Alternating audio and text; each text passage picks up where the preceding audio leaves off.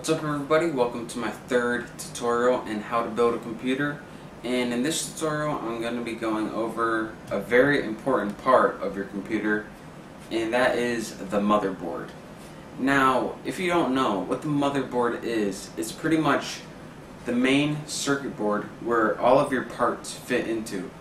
Since they wanted to make a computer where you only had to plug in your parts to one thing, and this is the one thing they have to make sure that your parts fit into and they are compatible with. And remember, last time we picked out our CPU, and for that we needed to make sure it was the right socket and also the right type of CPU. So again, you may have a socket that your CPU can fit into, but again, if you have a Celeron CPU and this only supports Pentium CPUs, then it won't work. So you have to make sure you have the right socket, like it fits into, and after it fits into, you have to make sure it has the right type. And there are a lot of other buying considerations when picking a motherboard. One of the main things people look for is this little thing right here. It's called the front side bus.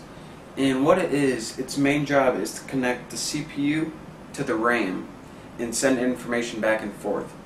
So therefore you want a fast as front side bus as you can.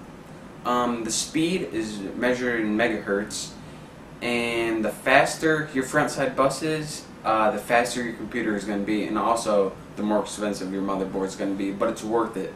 It's one of the main things you have to look for. Again, the speed of the front side bus.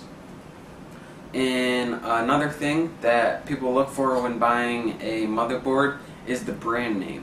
Now I don't want to go ahead and tell you guys what brand names are good and what's bad, because I don't want to sound like I'm advertising anything, but make sure you get a good brand name and you don't get bottom of the line cheapo motherboard brand.